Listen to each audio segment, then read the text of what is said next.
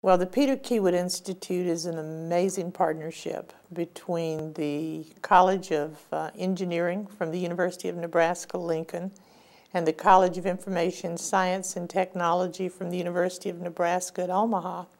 But unique to that partnership is a link between business, industry, and government. The board is 11 CEOs that basically expect the Institute to move at the speed of business, not at the speed of higher education. We are attracting because of some very wonderful scholarship opportunities. High school graduating seniors now that rank within the top 2 to 3% in the nation.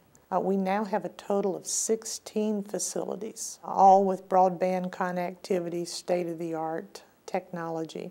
The classroom and lab facility is 192,000 square feet with a totally exposed infrastructure. It's just awesome. We had a basically traditional network from probably the top vendor at the time in the market area, but we were beginning to see failure and we were beginning to have some downtime, and it was obvious that we needed to increase our speed and our delivery. We were doing some testing of Foundry's Big Iron in our computer and electronics engineering lab.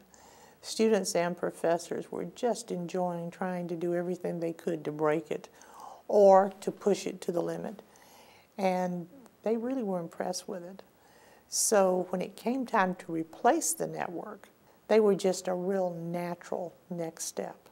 The initial outlay for the Foundry equipment was less than the kind of state-of-the-art type provider that seems to have been there in longevity. Their equipment performed at actually as high and in many cases higher level than the brand that carried the market share. The maintenance plans were more cost efficient. The energy requirement was less than what we had been used to. So we basically, from an economic standpoint, saved in every way when we moved to Foundry.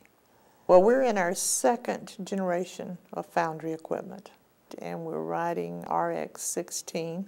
Foundry has provided both the switches and routers for all 7 wiring closets and our core switch for our head-in room. Just given the Foundry transition from 3.5 years ago to the current network that we're riding, it took exactly half the equipment to more than triple the capability. The efficiency of the network, just awesome. And I think probably the biggest thing is it almost has a crystal ball. Its management system tells us when there's anything that we should be concerned about long before we know about it. The transitions with Foundry in terms of trading out a system has been just phenomenal. In fact, a little faster than even Foundry imagined the last time. We were able to do the complete network transaction and trade out from 7 closets plus head-in room over Friday to Sunday night. That was because it was planned well, it was well orchestrated, but the equipment itself from Foundry is very easy to install.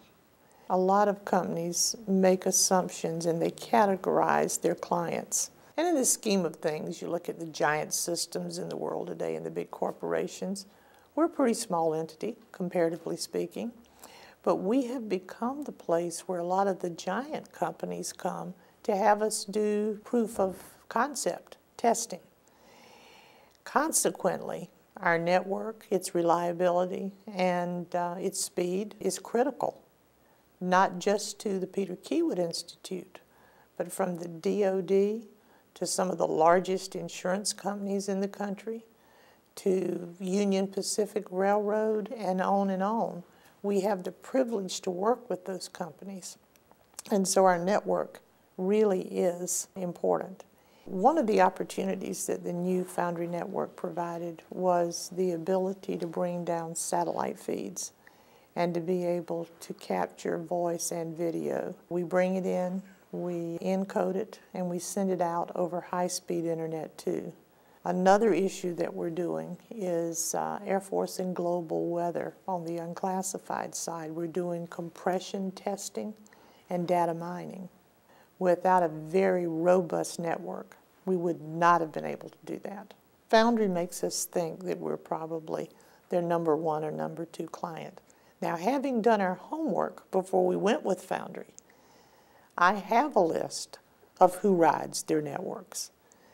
And I'm kind of glad to be in that company. And I'm really glad that Foundry feels like we're as important to them as some of those giant corporations. That means a lot.